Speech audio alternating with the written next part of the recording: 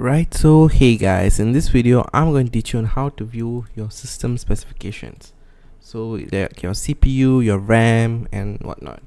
So to see that, it's very simple. You can just go into your Explorer here, your this PC, right click on that and click on properties. And here you'll be greeted with how much RAM the system has, what CPU it's using and whatnot. If you want a more detailed version, close this, and in your search bar right here type in system information.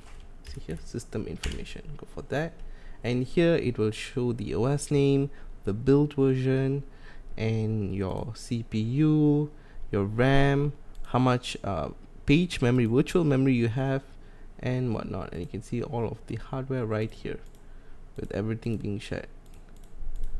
So yeah, basically that's that, guys. It's a very simple process, and here you can even see your display card, your GPU and whatnot.